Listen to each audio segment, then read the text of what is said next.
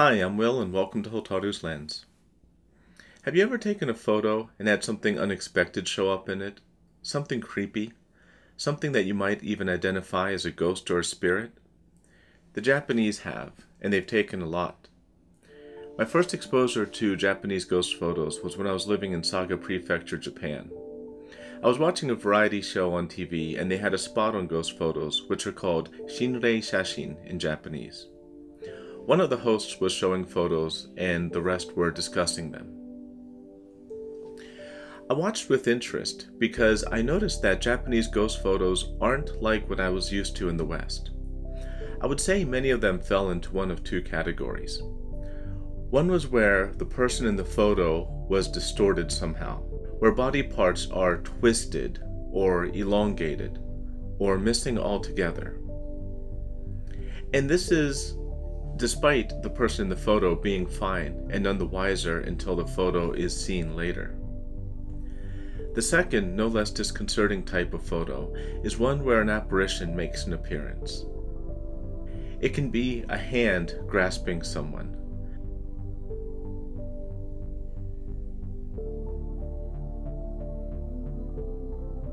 an extra set of feet in the crowd,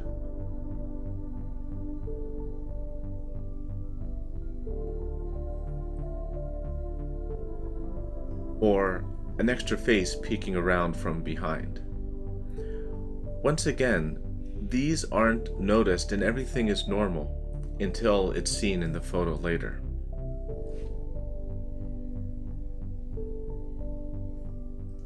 A little time passed and I saw ghost photos mentioned in another program. This made me become a little bit more interested and curious. So I went to a large bookstore and I asked an employee, "Sumimasen, shinrei shashin kankei no hon aru deshou ka?"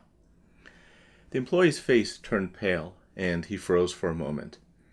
Apparently a foreigner asking for such a thing in Japanese is just as surprising as seeing an actual ghost photo.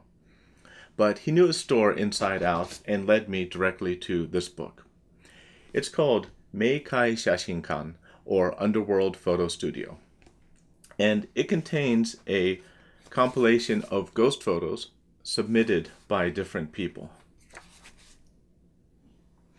Now, it's an entertainment-oriented book for people interested in this type of thing. So it also contains articles, as well as some manga of a spooky and related theme. One of the things I noticed right away about the photos in this book is that many of them fall into the two categories I mentioned before, where the people in the photo are distorted or have missing body parts, or an apparition or part of an apparition makes a rather solid, clear appearance. But also included in these photos are ones that Westerners would recognize as ghost photos.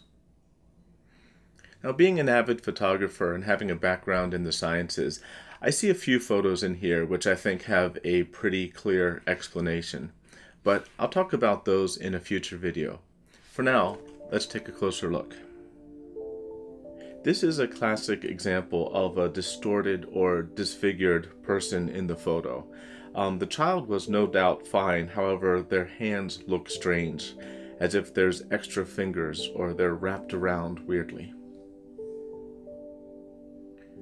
This one is an example of an apparition making an appearance.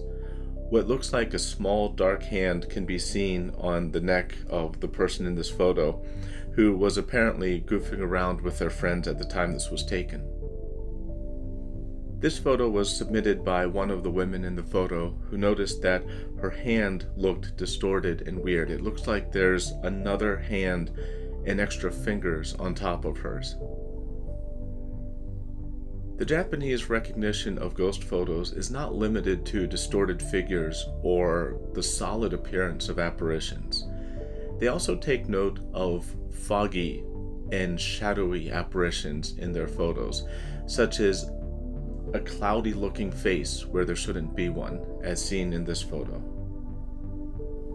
This photo is another example of a cloudy type of apparition's face which was noticed by the photographer. Also included in the collection of what Japanese recognize as ghost photos are ones a little bit more like we might recognize in the West, with strange, wispy fog that was not noticed at the time the photo was taken. Less common than is identified as a spirit photo in the West, but still present, are orbs. Interestingly enough, pets and animals are also identified as being affected by spirits in photos. This would be consistent with the Japanese Shinto religion worldview, where nature is inhabited by spirits and they affect many different things. This photo is an example of a person with a body part that has vanished from the photo. In this image, the person on the merry-go-round horse appears to not have a head. After seeing all this, you might ask, why does stoic, modern, high-tech Japan have so many ghost photos? And why are many of them so distinct from what we're used to in the West? Do Japanese spirits simply haunt differently? In order to get a little bit of insight into that, we need to talk about the Japanese native religion of Shinto just a little bit. Shinto is Japan's native religion that's practiced alongside Buddhism. It's a religion of nature where the Japanese believe that spirits inhabit the natural world. It is a doctrine-free religion, which means that there's no central authoritative text, and it actually varies from region to region based on local history and local mythology. The Japanese build shrines to the spirits all over Japan. And these different shrines are dedicated to different spirits. There are small local spirits, perhaps the spirit of a river that's historically important to a farming community. And then there's also very well-known, more powerful deities that are prayed to all across Japan. The area that I lived in actually had a lot of shrines dedicated to a deity known as Ebisu. Now, these different spirits that have the shrines dedicated to them are believed to be able to affect human concerns in different ways. So some people might go to one shrine to pray for academic success, or another shrine to pray for a bountiful harvest, or inari shrines are often gone to pray for success in business and wealth. Now, here's where we get into shinrei shashin a little bit. In the same way that the Shinto spirits and deities can be prayed to for good fortune, evil spirits are often blamed for ill fortune. You can see the Japanese awareness of these evil spirits quite readily throughout society. If you look at shops, particularly small shops and restaurants that you might find in a small town, you'll often find small dishes of salt placed by the entrance. This is to purify and to ward off the evil spirits. You'll also find a lot of normal, everyday Japanese citizens carrying these. They're called omamori, and they're a type of good luck charm that you can buy at Shinto shrines. There's different variations. Some of them say kotsu anzen, which means safety in traveling. And others are called mikawari omamori, which means body exchange protectors. And the idea is that they take the attention of the evil spirits and that they take the bad luck, which leaves you safe. If you watch professional sumo wrestling, you'll see the sumos stomp and throw salt into the ring before a match. This is also to ward off evil spirits. The spirits inhabiting the world and the evil spirits are something that are very present in the Japanese mindset. This can be seen in a lot of movies. There have been a number of films about hauntings. Two of the most well-known are the 1998 film Ringu and the 2002 film Ju-on, both of which were remade by American producers as The Ring and The Grudge, respectively. I'm not a big fan of remakes, but I thought The Grudge was particularly good. In the movie Ringu, the disturbed spirit of a girl who fell down a well haunts anyone who watches a cursed video. A journalist in the movie watches the video, and then she wants to know if she's being haunted. So she asks someone to take a photo of her.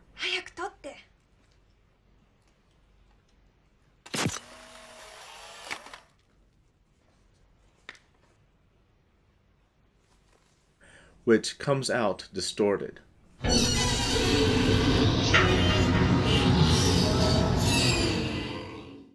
This is a perfect example of how the Japanese view and perceive this phenomenon. Now, the Japanese have an affinity for scary and spooky things, as can be seen by their interest in ghost photos. But long before modern cameras brought the Japanese ghost photos, they had another type of artwork that they enjoyed looking at. These were called yureizu.